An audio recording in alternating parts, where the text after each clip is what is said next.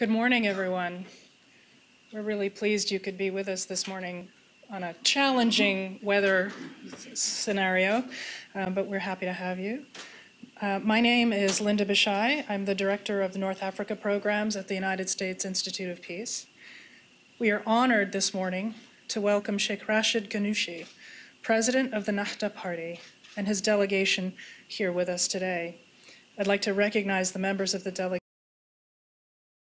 Unisi, Member of Parliament, Mr. Osama El-Sagayr, Member of Parliament, and Intisar Khariji, Program Director of the Jasmine Foundation, and also Sheikh Ghannouchi's daughter. We are also very grateful to our co-sponsors today, the Center for the Study of Islam and Democracy, for their partnership with us in ensuring that today's event is going to be a success. USIP, like many of us in the international community, has watched with admiration as Tunisia has forged ahead in its democratic transition in the face of growing terrorist threats, social and economic constraints, and the growing refugee crisis. We are especially pleased with the recent selection of the Tunisian Quartet to receive the Nobel Peace Prize for their instrumental role in providing Tunisia with a roadmap for democratization. With a commitment to act cooperatively in pushing forward with critical reforms, Tunisians today are at the crossroads of the old structures of the former regime and the new democratic institutions currently being strengthened and solidified. As the country continues to move forward, we remain excited by opportunities to learn from and be inspired by Tunisia, both from the strength of its leaders and from the passion of its citizens. Our guest today, Sheikh Rachid Ghannouchi, led the effort of forming a unity government in Tunisia after the Ben Ali regime. He has been an advocate for the compatibility of Islam and democratic governance, pluralism, and modernity.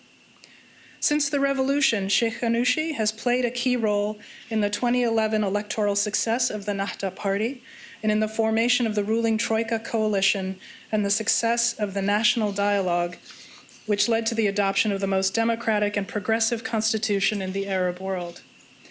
Sheikh Ghannouchi recently received the National Crisis Group's Peacemakers Award, along with Tunisia's president, Beji Caid, whom USIP also had the honor of hosting this past May. The Founders Award is given to pioneers in peacebuilding, with Sheikh Ghannouchi being chosen for his unwavering dedication to pluralism, inclusion, and compromise during Tunisia's democratic transition. Following Sheikh Ghannouchi's remarks, we will be delighted to have Ambassador Bill Taylor, the Executive Vice President of USIP, and Robin Wright, Distinguished Joint Scholar at USIP and the Woodrow Wilson Center, join us on stage for a frank discussion on challenges facing Tunisia and the region. Previously, Ambassador Taylor was the Special Coordinator for Middle East Transitions in the U.S. Department of State. He has been an advocate and champion for Tunisia from the very beginning of the post-revolution period and oversaw assistance and support to Tunisia from 2011 to 2013. Journalist and author Robin Wright is a joint fellow at the U.S. Institute of Peace and the Woodrow Wilson International Center. Wright has reported from more than 140 countries on 6 continents for the Washington Post, the Los Angeles Times, and CBS News. Her book, Rock the Kasbah, Rage and Rebellion Across the Islamic World, won the 2012 Overseas Press Club Award for the Best Book on International Affairs. I would like to announce at this point that Sheikh Ghannouchi has kindly agreed to address us in his speech in English. We will leave the option of translation available, but we are very grateful for that agreement. Without any further delay, I would like to invite Sheikh Ghannouchi up to the podium.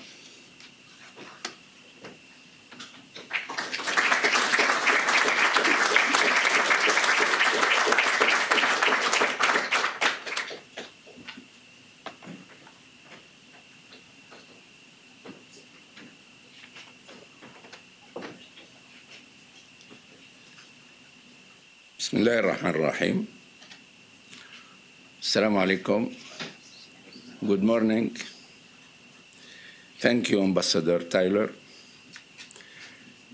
Thank you for all distinguished audience. Thank you for Mrs. Wright, and the U.S. Institute of Peace for this opportunity. I am happy to be with you to give you an update on Tunisian transition to democracy. Exactly 1 year ago, Tunisians celebrated their second free and fair elections, although Ennahda came second. We celebrated the elections as a victory for all Tunisians. As we see it, a free and fair elections is a victory for all Tunisians. We congratulated the winner at the time, Nahda, on their victory.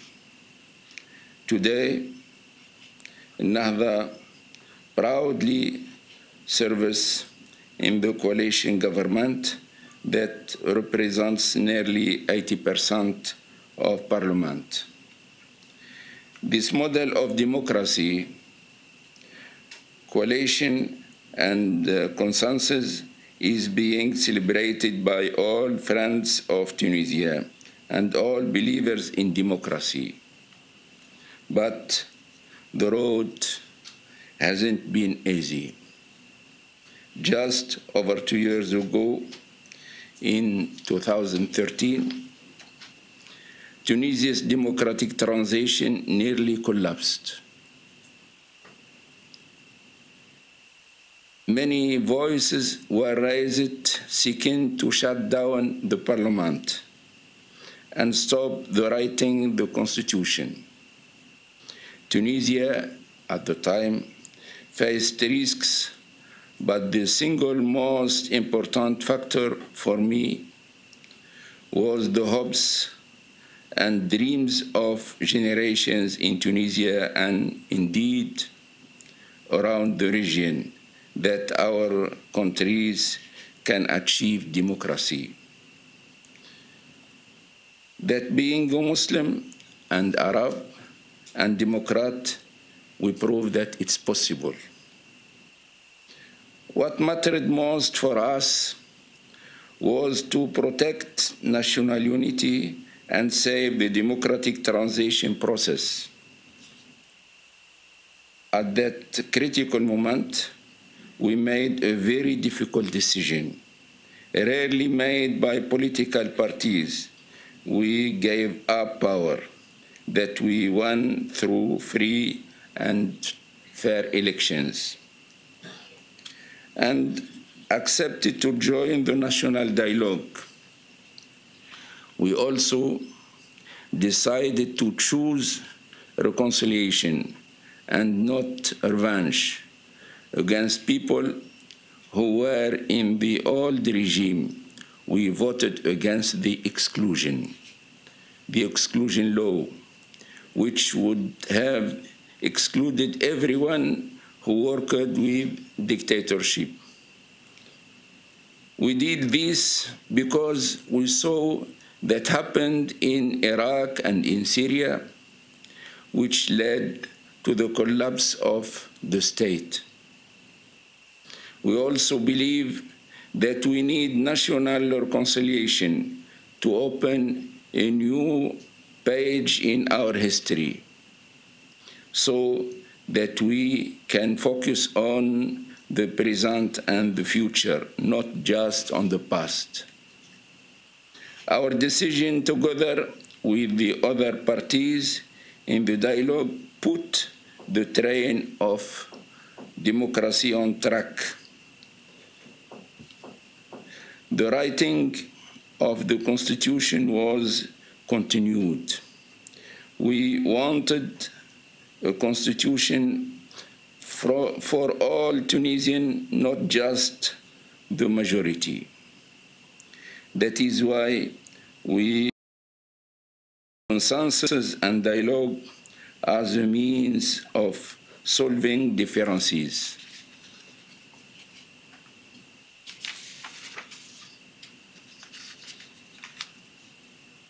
As a result, the Constitution was voted by 94% of Parliament. We now have a Constitution that guarantees democracy, human rights, equality between men and women, freedom of conscience and belief, and freedom of press. As a result, Tunisia had its second free and fair elections, and we are now building the institutions of the Democratic Republic.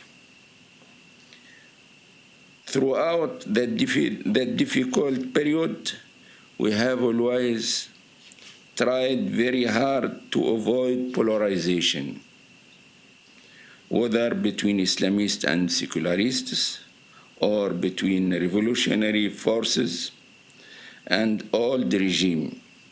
This, I believe, was also very important for the success of the Tunisian model.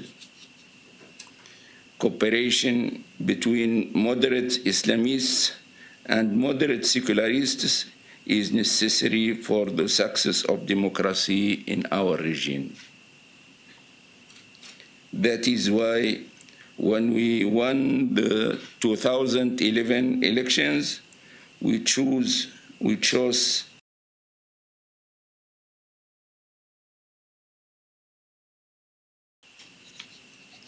and that is why after 2014 elections, we decided to join the coalition government with Nahda.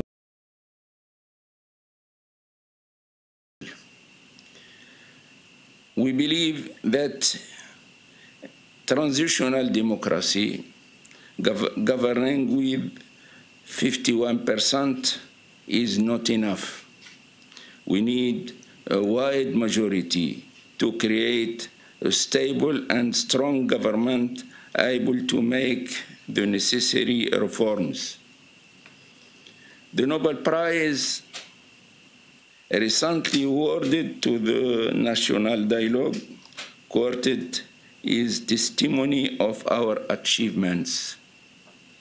But Tunisia has not yet reached safety. Despite our huge progress, we have many challenges ahead. The first is the economy. Economic growth is key to building a stable democracy. The revolution was a call for freedom, development, and jobs. Young people are now waiting to see if democracy can deliver any fruits. Our government is working hard to reform and modernize the economy and create opportunities for all Tunisians. We are introducing a new investment code, reforms, and public-private partnership law. The second challenge is security. Our enemies know that if they attack the economy, they can undermine democratic transition and extinguish the last flame of Arab Spring.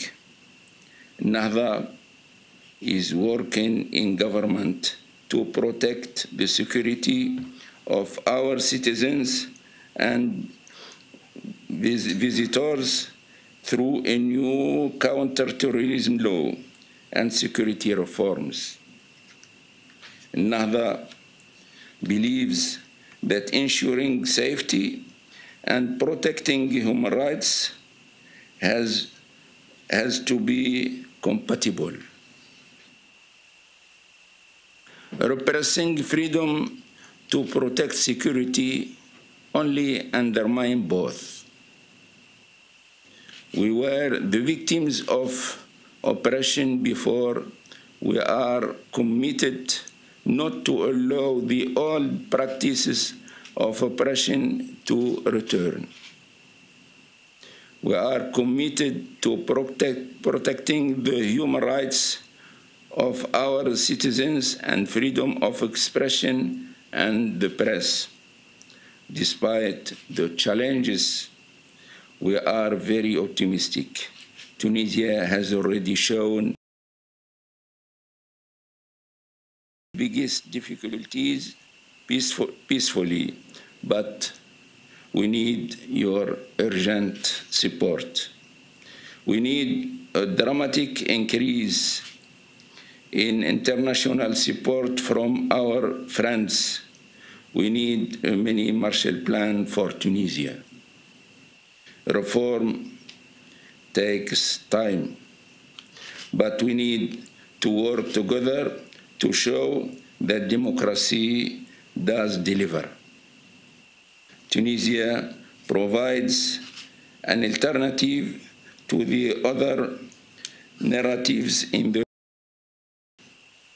the first call for extremism, terrorism, and claim that Islam and democracy are not compatible. It calls for the clash of civilizations. The second claim that stability can only be achieved through dictator and oppression. Tunisia provide an alternative that Islam and democracy, Islam and the human rights, Islam and the equality between men and women is possible. Thank you.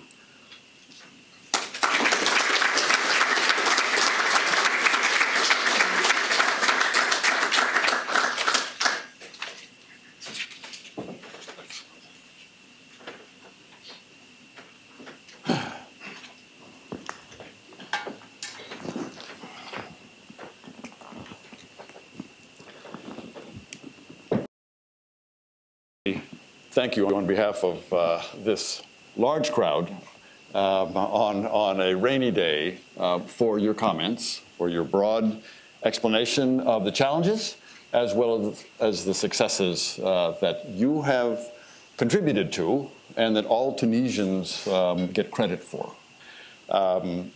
We're very pleased to have Robin Wright, as Linda has introduced her. And if you agree, Robin may have a comment or two. She is rarely without comment. And so, Robin doesn't need my permission. That's right. Thank you very much. I'm honored to be here and to share the stage with Sheikh Ghannouchi and my colleague Bill Taylor. We go back now to the late 1980s when he left Tunisia and made his first visit to the United States. And he came to my house and we sat for several hours in Georgetown discussing Islam and democracy. And almost everything he said back then is true today. And I have to say he's kept his word in terms of sharing power with other political forces and accepting the transition of power. So I commend you on that. I think the key phrase he used was that this is a road not easy. And I think that I wanted to outline some of the challenges this model country faces. Tunisia is, in many ways, the hope of the Arab Spring, but also in some ways the real casualty of the Arab Spring. When you look at the presidential election last December, I was an international monitor at the election, and it was pristine. The process was so well carried out, as all 4 of the major monitoring groups concluded. And yet there were some real problems in that the lowest turnout in the country was among the young. And the lowest turnout in a single city in Tunisia was in Sidi Bouzid, where the Arab Spring began, when a young fruit vendor named Mohamed Bouazizi set himself on fire to protest corruption. And it's a microcosm, the election, of the challenges Tunisia now faces. Today, when you look at the issues that spawned the uprising across the region, Tunisia now faces 15% unemployment nationwide, but 30% among its university graduates and 30% among the young who live in the areas like Sidi Bouzid, the interior areas outside the coast. There's also when you look at what the security situation is today, after the attack at the Bardo Museum in March that killed 22, and at the beach resort in Sousse that killed 38. This is devastating for a country that relies on tourism jobs in a country of 10 million. That's that's 14% of the labor force. Tunisia had more foreign fighters for the Islamic State and Sunni extremist movements in Syria, more than any other country, 3,000. With a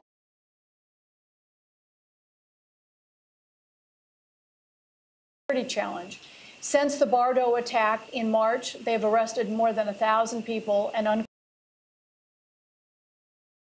that were operating inside the country. So the security and the economic situation, play off each other. They create a kind of cycle that's hard to break. Then there's some of the old problems that haven't been cleaned up. First and foremost, the issue of corruption. This is one that Tunisia ranked 59th in 2010 on the eve of the uprising when it came to transparency and accountability. Today, it ranks 79th. The State Auditing Board found that last year alone, they could find $230 million in bribes to state officials, which shows you it's the petty graft that continues to be rampant in Tunisia. Anyway, I wanted to outline just some of the challenges I think Tunisia faces. And then there's the fact that on all of your borders, you face tremendous insecurity, the weapons flows that come from Libya, the uncertainty of whether Libya can even hold together, the autocratic rule that is returned to Egypt and led to a kind of discontent in North Africa. Algeria, which is on the eve of a leadership transition, and Morocco, which has clamped down on those who are, whether they are Islamists or outspoken in criticizing the government. Tunisia is not in a region that is conducive in any way to the kinds of reforms it's trying to undertake. And it faces election a year from this month, a municipal election, which will be key in helping people throughout the country feel empowered, as if they reap the benefit, as if they have some control over their life. And I think it'll be very interesting to be able to compare what happens a year from now in those elections to what happened in December with the presidential election. Robin, thank you for going through some of the challenges. Sheikh Ghannouchi mentioned some of the ones you've now focused on those as well. And Sheikh Ghannouchi, ladies and gentlemen, I'm going to ask you just a couple of questions here. Chances are Robin will want to ask a question or two. But then we would very much appreciate your comments, questions for Sheikh Ghannouchi as well. And then we will wrap up by 11:30 just because we have another, the Sheikh has another meeting that he has to get to. So, but to start off, Sheikh Ghannouchi, with Robin's reiteration of the challenges that you described as well. You described the economic challenge and the attempt by terrorists to disrupt the economy. And Robin pointed out the importance of tourism to Tunisia. A great source. I mean, most people in this room, many people in this room probably have been to Tunisia and been to Tunis and have seen the potential of that the attraction and of the economic benefits of tourism there. So to strike at that, for terrorists to strike at that, is a challenge that you mentioned. And you talked about the counterterrorism law and the balance between safety on the one hand and people's rights and what you're fighting for in terms of democracy on the other hand. It's a challenge that all countries face, that we face as well. Robin mentioned corruption. Again, a challenge that we all face. Every day we can read the newspapers in our country, and every day in every country there is that as well.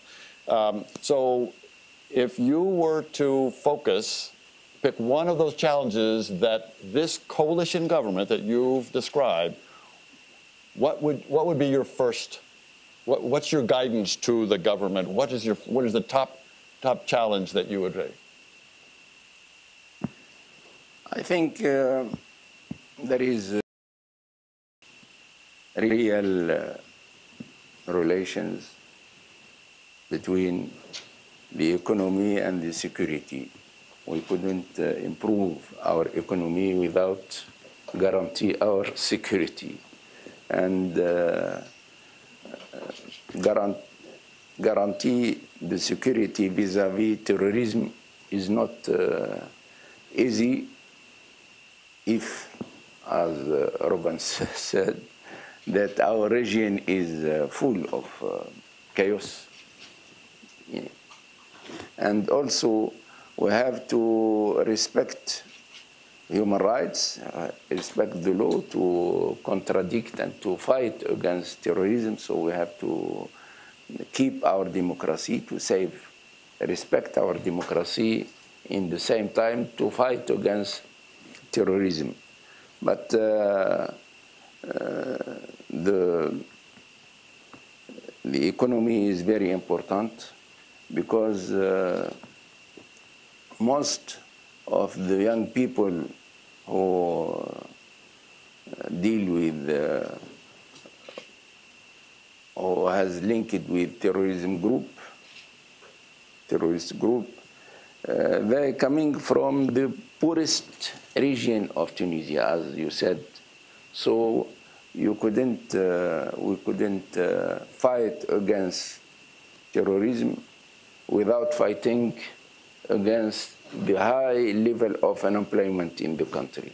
So we have to face the economy problem and to improve our infrastructure. So the two problems are linked each other.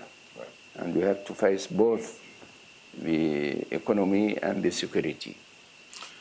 So the economy and security, one thing, and then Robin, right to you.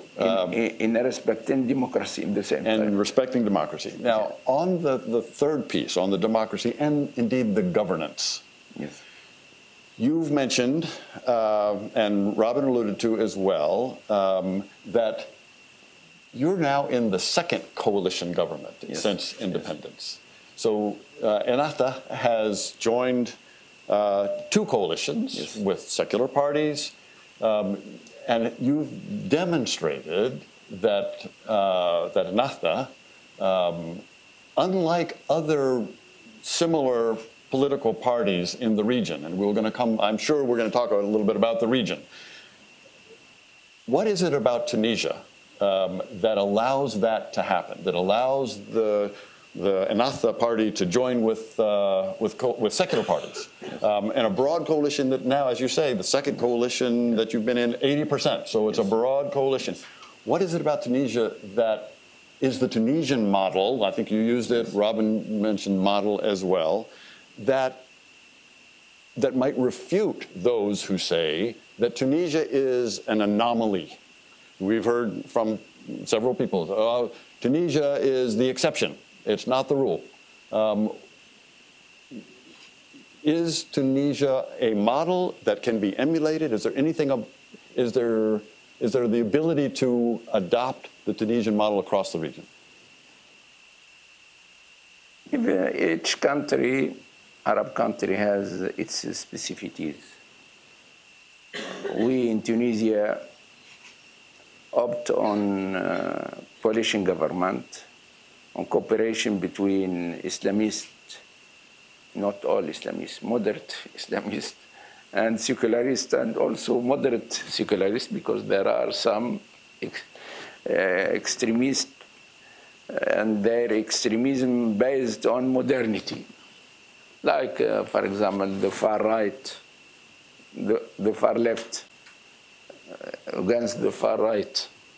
So we face in Tunisia both all sorts of extremism based on Islam, like the Ansar Sharia, and or the far left based on so-called modernity.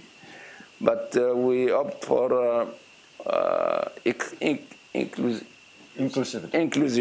inclusive system, where we can include and can all moderate can participate, because transitional democracy within transitional democracy, government cannot be based on simple majority, 51%. It has to based on vast majority. We call it in Islam ijma', sort of ijma', many, so vast majority. What we have done during the first coalition and the second coalition.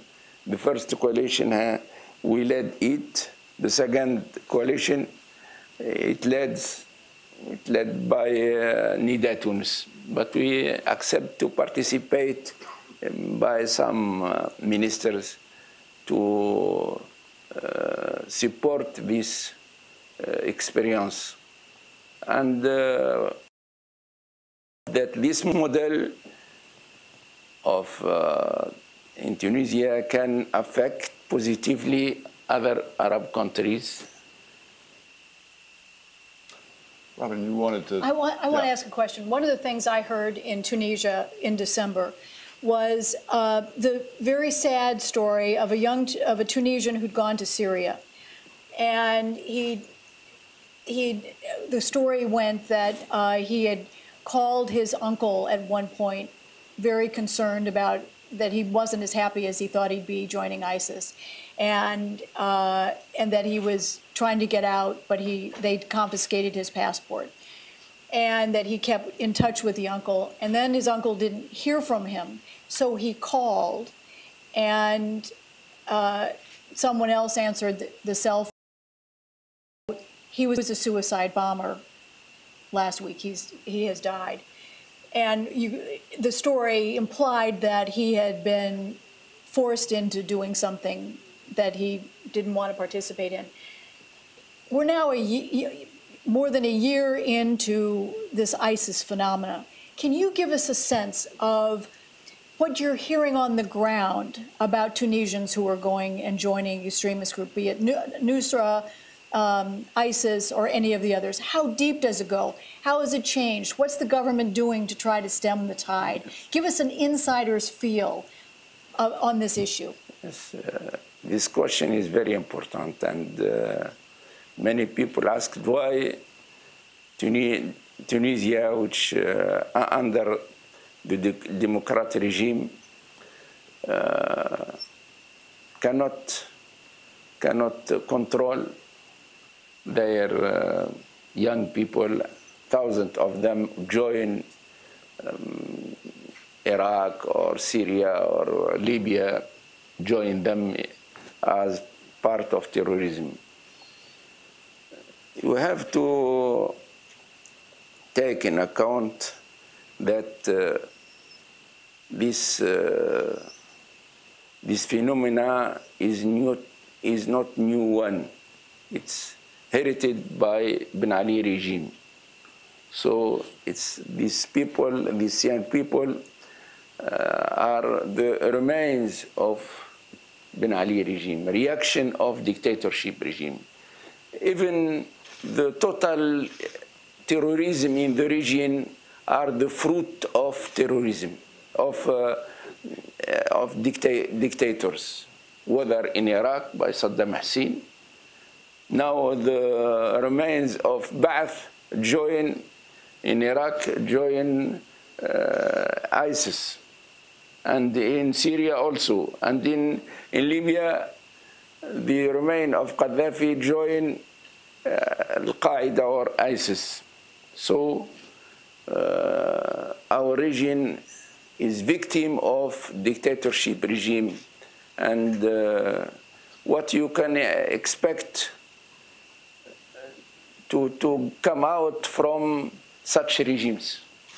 You expect that democracy can emerge from this kind of regime, the regime of Saddam, the regime of Gaddafi, of Ben Ali, of Hafez Assad.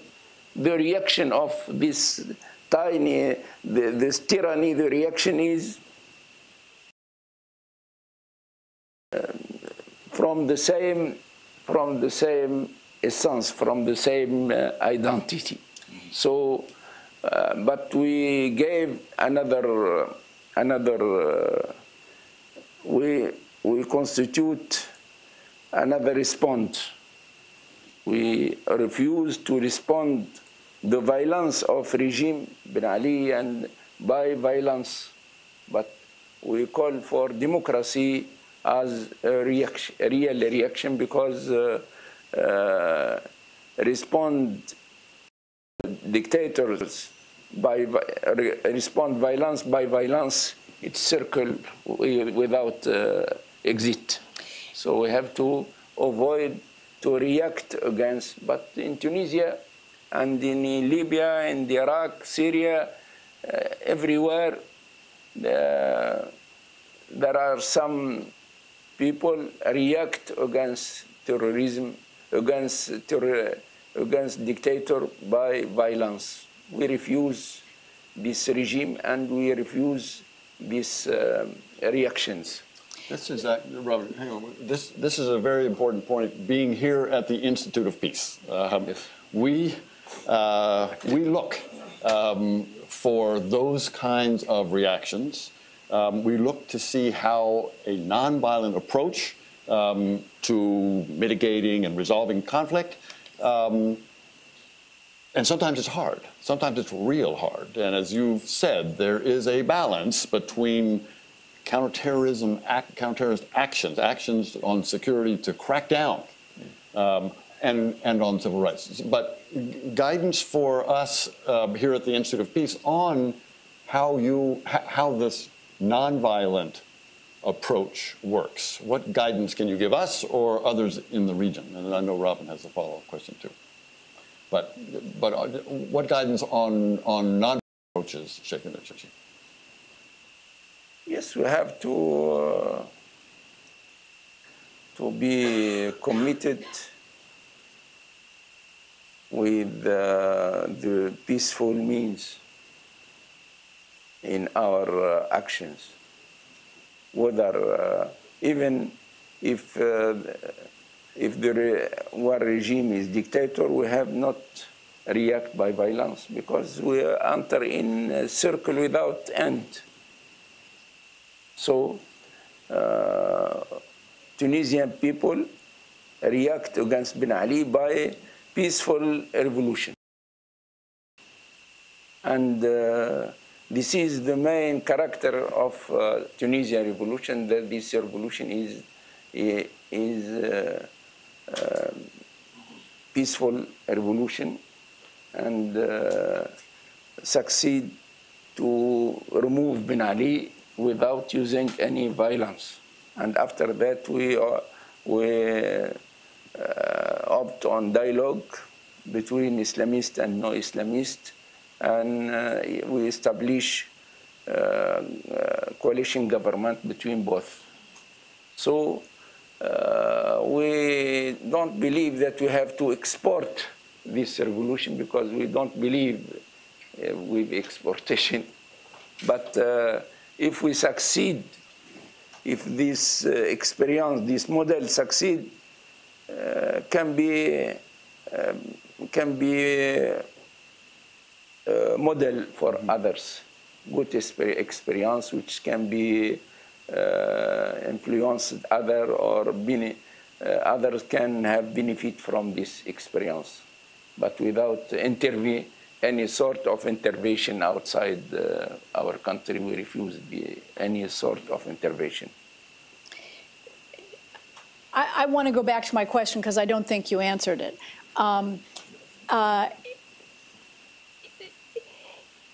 It's 5 years in December since the beginning of the uprising, when Bouazizi set himself on fire. And it's hard for me to believe that there are people who have joined ISIS or Nusra or Al-Qaeda in any of these countries are still reacting to Ben Ali or the environment. It's in some ways a reflection of whether it's the secularists or the Islamists that have failed them. They don't believe that anyone's delivering. And I'm trying to get the deeper sense of you as the leader of an Islamist party, you know, how pervasive is this still? Is it growing? What's the kind of inside feel from having to deal with this from those who are believers themselves, and yet are joining not Ennahda, but they're joining, you know, the extremist movements? How is the problem deepening in Tunisia today than it was a year ago? Well, this phenomena is very marginalized phenomena in Tunisia. It's a yes, the phenomena of extremism is very marginalized. Very marginalized. It's, as I said, a reaction of dictator. When the revolution started in Tunisia, the Tunisian prison contained more than 3,000 of these people. And they committed many crimes against Ben Ali regime. And they joined Afghanistan and they killed Sheikh Masoud, okay, who killed, you remember, who killed Sheikh Masoud was Tunisian. It's before revolution. So the environment was ready to push some Tunisian young who are upset to join this illusion that they can solve problem of Tunisia or the problem of Muslim nation by using violence against regimes, against Americans, against any regime. So it's a lack of freedom in this region, lack of development, lack of good education. Tunisia was there is a vacuum during Ben Ali regime and Bourguiba regime. There was a sort of vacuum because our governments during the independence, they closed down to Zitouna Mosque, which was like Azhar. None of terrorists has been educated in Azhar. Do you hear that there is an Azhari who join terrorist group? No, because who study Islam, he discovered that within Islam, within the heritage of Islam, there are many opinions, many ijtihad. So you cannot establish a terrorist in Azhar, but in engineering, it's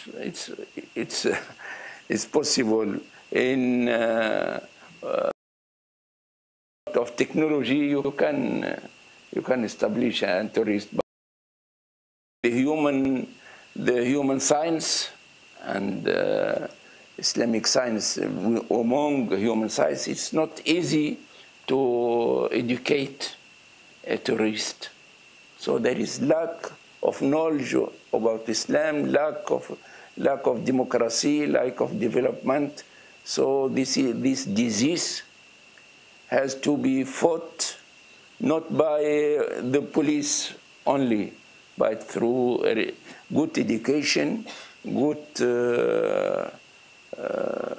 economy. So, because this phenomena is very complicated, the phenomena of terrorism has to be fought with set of remedies. Sheikh Ghannouchi, you just mentioned the fact that many people don't understand Islam, as well as the other complicating factors.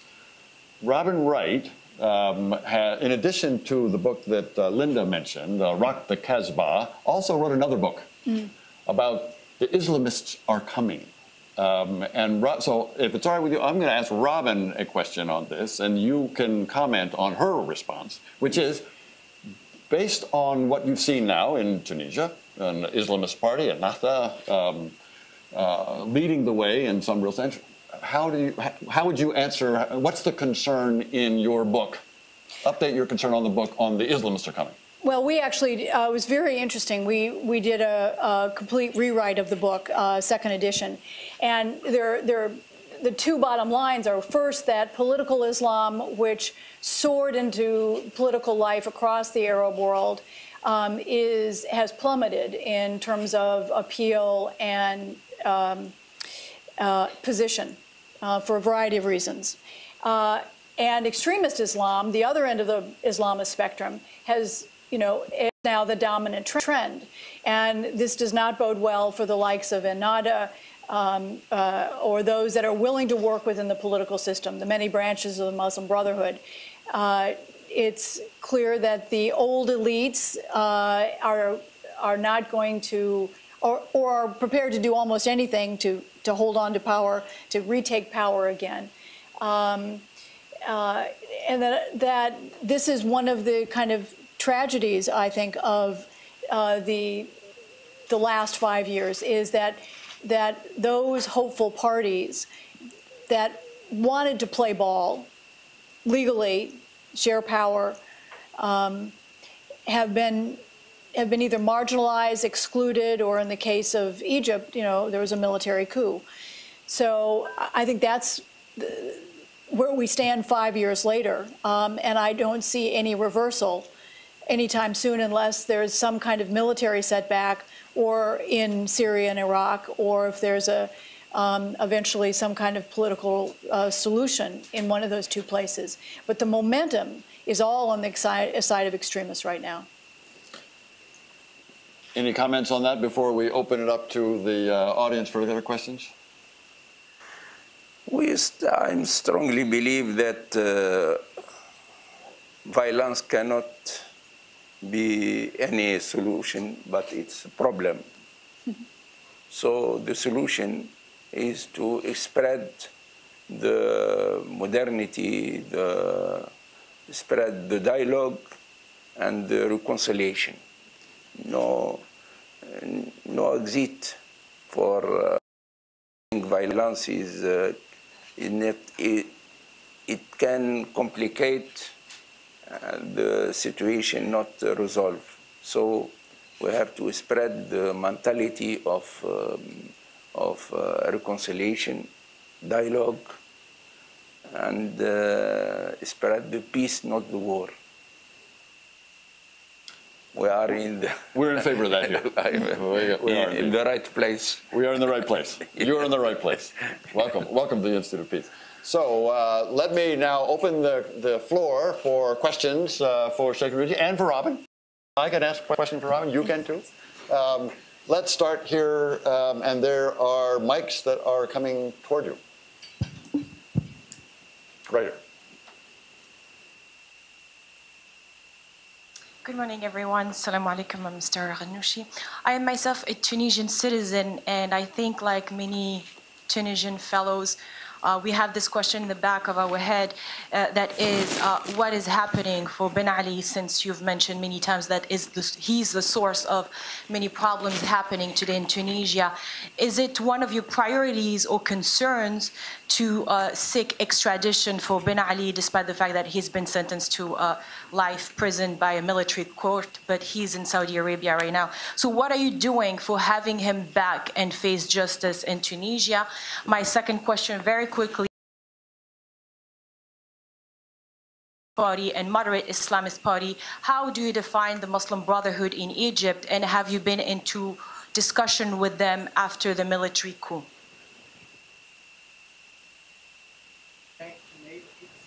Yeah.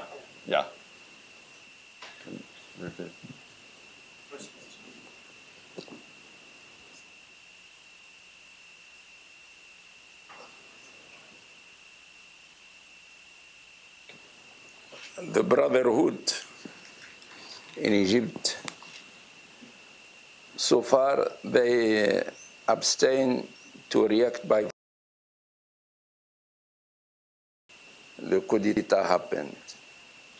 And we encourage them to continue, we encourage their youth to continue reacting peacefully, because we believe that violence is a problem, not a solution. So if Ikhwan Muslimin continue reacting peacefully, so no problem. But if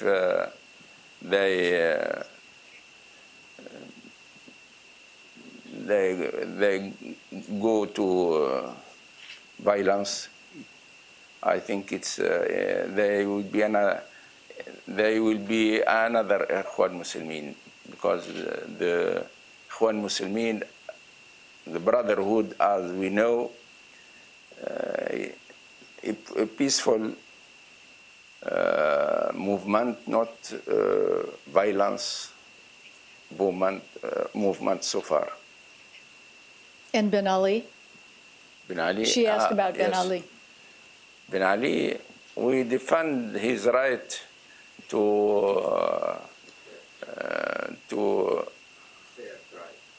fair trial and to enjoy his identities like passport and any identity. If he come to Tunisia, we want that he come back to Tunisia to be tried. Are you seeking or working to get his extradition? Yes, we asked Tunisia government, asked Arabia Saudi to deliver, to send Ben Ali to Tunisia, sent back to Tunisia. Good. Thank you. In the rear, yes, sir.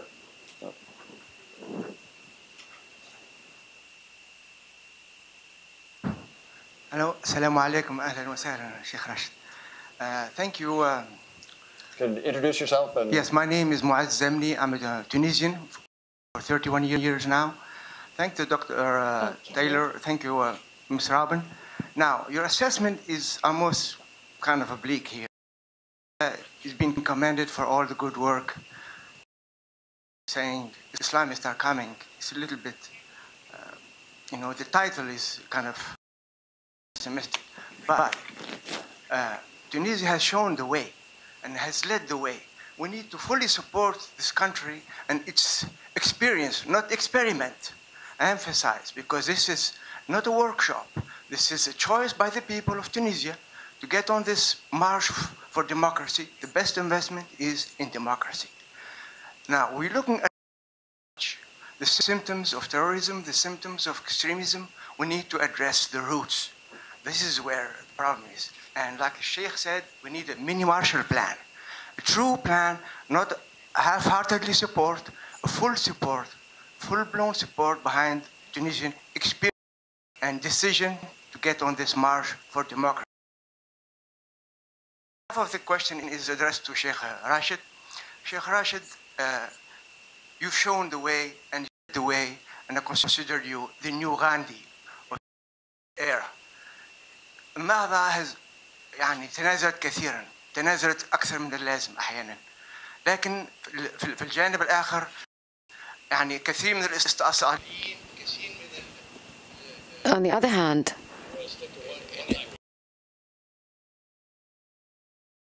and on the other side, we see that Nahda has really gave up a lot of things, sacrificed, made too many sacrifices. But this coalition, it's been seen as almost such as status quo, jumud, immobilism. It's paralysis in the country because nobody is really showing its color. You know, the Nida is not really showing its color. Nahda is not really showing its true governing. So it's a coalition, but it's not an actionable coalition. What are the red lines of the sacrifices of Nahda?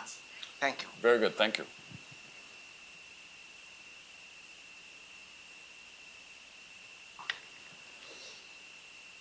We are part of this coalition, and any government based on coalition can some quarrels, some problems can emerge from these four parties in government. But I think the state, the government is stable, and Mr. Seed is independent, not belong to any of these four parties, so he can rule without being linked with this party or other parties. So it's, I believe, and I think that the Prime Minister is honest and moderate person, and he is in the right place. So we back him, we support him without any hesitation, without any problem. Can I say one thing? What is the support of the United States? I think the support of United States from the us supported the revolution, but its support translated very with modesty. We supported now by all democracies. We gain many prizes, Nobel Prize, International Crisis Group, from the word has not yet translated into deeds. So if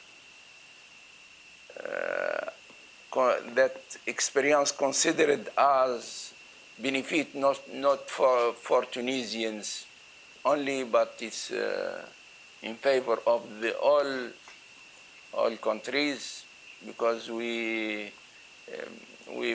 perform a new model, new interpretation of Islam, where Islam is compatible with democracy, human rights,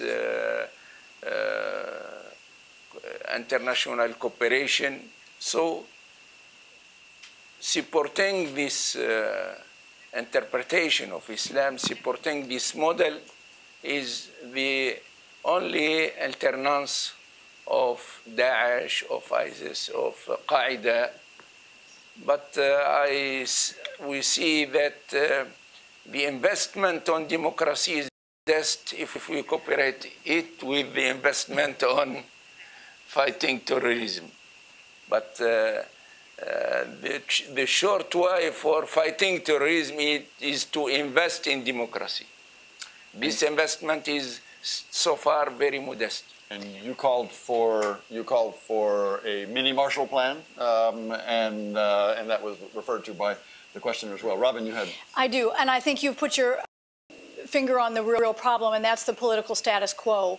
The fact is that a lot of the reforms have been stalled, particularly when it comes to economic issues, partly because of the labor unions. The government has actually had to raise wages at a time that it should be that World Bank says it needs to cut back on its budget. And so there's this tension.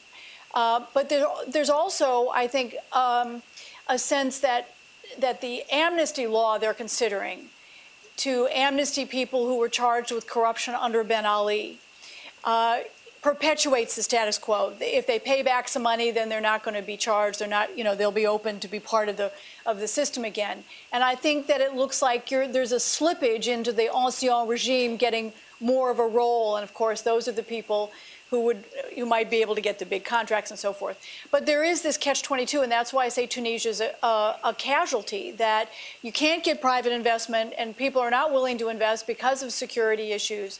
And, tourism is down 25% from what it was in 2010. And that's a devastating blow. So you have not only new sources of revenue, but you don't even have some of the old sources of revenue. So they're trapped economically in this and declining, trapped in the status quo politically and declining when it comes to the economy. And that's why I think it's a casualty. Yeah, we all want a Marshall Plan. We want a Marshall Plan for all of these countries. I think one of the biggest U.S. mistakes was, as in the case with Libya, we're willing to get rid of Gaddafi, but we did squat all when it came to trying to help build a new Libyan government. And of course, that has an overspill impact on Tunisia and countries, south to the Sahel and across North Africa. So, it's a real tragedy. And I fear that Tunisia can't break out of that cycle, and no one's going to help it. Call it David. So, calm down. Yes, right back here, and then right here. مرحبا بك لواشنطن Sheikh Rachid. My name is Asma Ghribi and I'm a Tunisian journalist.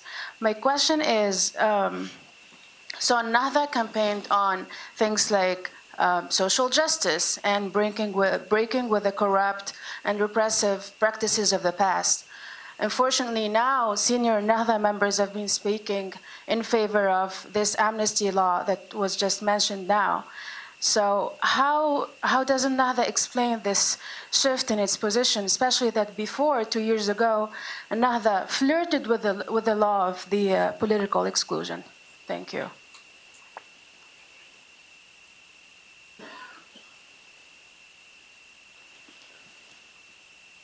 It's true that we exclude to legislate the project of exclude the former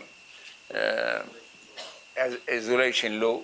We refuse this project, and we consider that very important, because what happened in Iraq, in Egypt, where such project become a law, and it's constitute obey text of civil war. So one of the characteristics of Tunisian model, Tunisian exception, is that we avoid such law, and we opt of cooperating between the present and the future, the past. And because crime, we cannot condemn by collective the people. The crime is personal, is individual. So, but about the of economic reconciliation sent by the president, permit me to ask our member of parliament, Saida, to explain. So, yeah, right here. Hello, everyone. It's a great opportunity to thank you for coming and to show interest on what is going on in Tunisia. Actually, economic development is something very important for us at the moment. We've been suffering, during decades, from a system which was a very exclusive one, based on favoritism, on an economy. The consequences of it. And the Tunisian state, who was kind of, for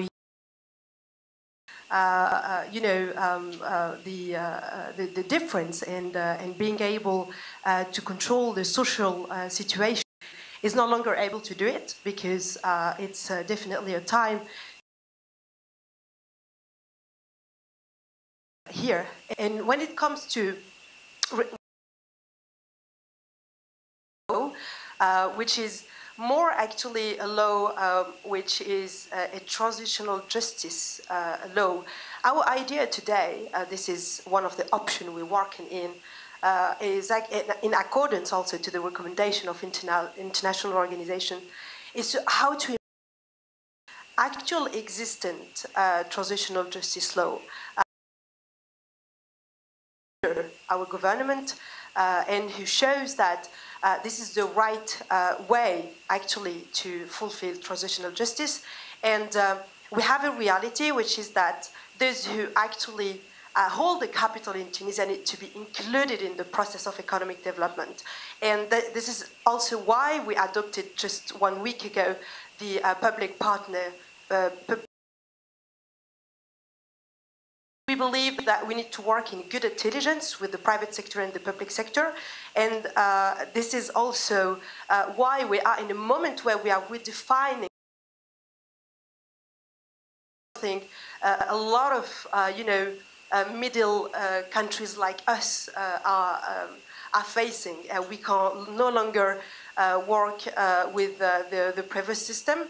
And this is why also it's important for us to come here to speak with also our European partners, because we are, again, in a moment where we're thinking about new ways, new innovative ways of development. And we want to invest massively in sectors like, for example, the agriculture one, technologies, and to make Tunisia also being one of the leaders in the green economy.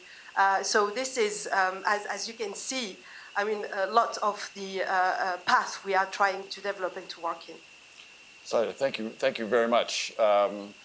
Very good idea, Sheikh Ghannouchi, to have the face of the Tunisian Parliament, a member of the Ennahda party, a great representation. And she's member of Finance Committee. Finance in the Committee. Parliament. Thank you, Saida, for doing that. Yes, sir.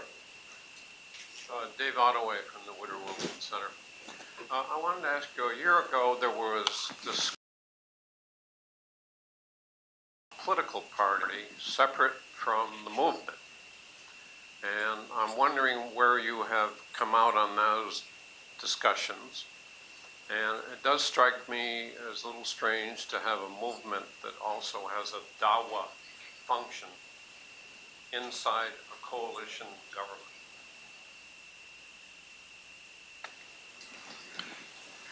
This discussion is continuing so far, because to decide in this ideological problem. Now we are a political party, in the same time we are social movement. We are social movement. We have activities with the trade unions, for example, activities with cultural field. But now our vision is going to sort of division of separation between the political activities and the social activities. Perhaps in next March, our conference can decide. Our Congress will be held in next March and can decide in this problem. Thank you, David. Sir. Assalamu alaikum. Dr. Ghannouchi, I would like to have, my name Amin Mahmoud from Center of Egyptian American Relations, and I would like to have your advice what the Egyptian can do against a fascist dictatorship regime in Egypt who kill his own people with weapons provided by United States, and the West keep giving them that and create a lot of radical people join ISIS. The coup happened 2013 while Tunis have a problem in that time. That's why a lot of Tunisians join ISIS and many Egyptians join, and the future is grim. Many people will join ISIS and join all radical group because the West is sleeping or they don't understand why ISIS exists after attacking Iraq. And immigrant from Egypt will happen if the situation continue downhill in Egypt. And you talk about peaceful resistance. Peaceful resistance is something we support, but the young people, again, is struggle between the old and the young people from Muslim Brotherhood and liberal group who are in prison also, when you're looking at above 40,000 prison in Egypt. Thank you.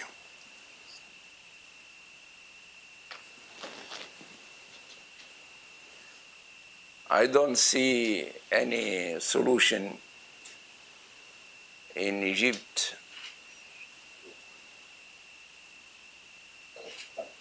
different from the solution in Tunisia and everywhere is to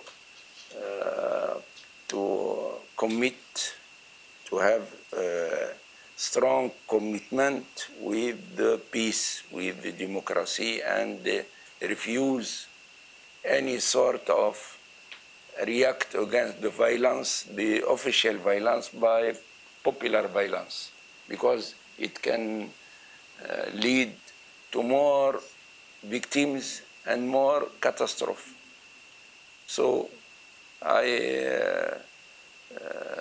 my advice is to seek reconciliation between the army and Ikhwan Muslimin and liberal and Copt, because these bodies are well implemented in Egypt.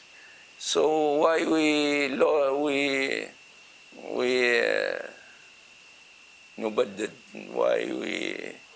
waste our time and our blood in fighting each other? So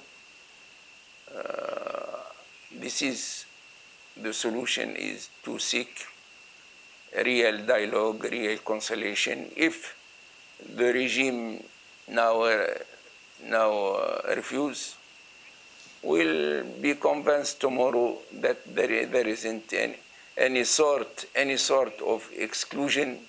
It's impasse, not solution. Yes, sir. Thank you. John Anderson, independent analyst.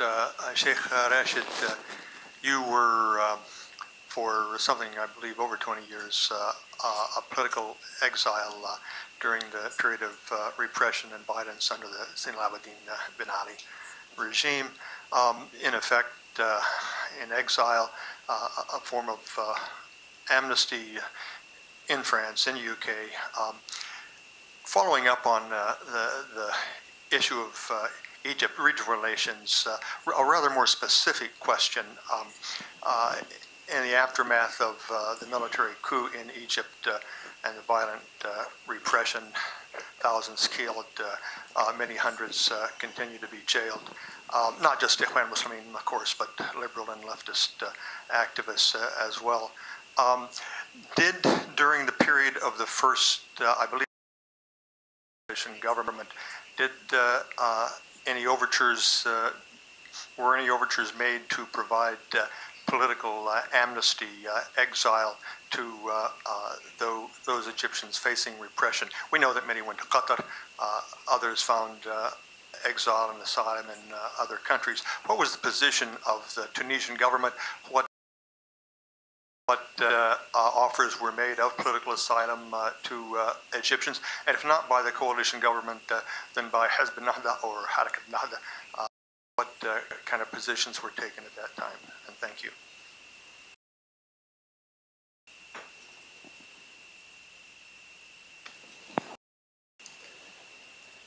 Tunisia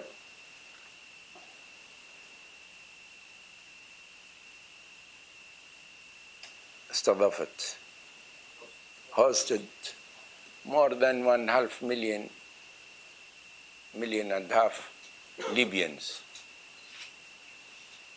during the revolution and until now.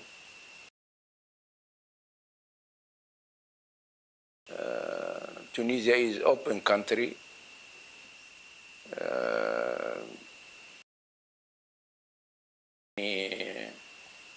Any طلب يعني any request from Egyptian to seek asylum in Tunisia. If someone did that, I think Tunisia is part of UN countries which give the right of arrested or oppressed in his country to seek in any democratic country. So Tunisia is open. So I think we have time for one more question here, please. Yes. Thank you. Manar Ghunaim, Middle East News Agency, Egypt. Sheikh Rachid, I want just to ask you about how do you see the future of Muslim Brotherhood as a group, especially that you said now that you encourage them just to stop violence and to resort to the peaceful protests. So how do you see the difference between the elder leaders and the young who are now calling for violence or for just violent protest? As Nahda, that Muslim Brotherhood is still an umbrella for all Muslim groups so far up till now, as it had been before? Thank you. According of my knowledge, I didn't hear that Ikhwan Muslimin Brotherhood in Egypt, but still refuse reacting by violence. That's what I hear. I didn't hear that they belong now to the terrorist group and become part of Al-Qaeda, of ISIS, of even Britain, which investigate in this matter whether Ikhwan Muslimin are a terrorist group or not. Doesn't the result is that Ikhwan Muslimin are not a terrorist group.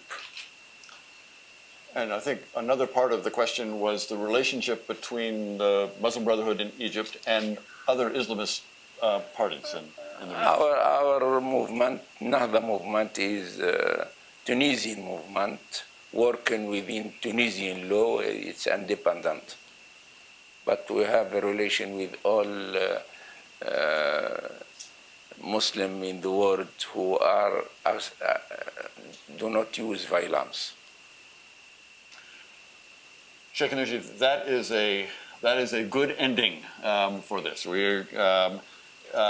Your presence here, your message of the existence and the possibility of Muslim, Arab, democratic, moderate politicians and the ability to form those characteristics into a governing body, into Tunisia, still with the challenges that both you and Robin have outlined, still in need of support from the United States and Europe and the international community. But nonetheless, you are showing that there is a Tunisian model that you've both referred to.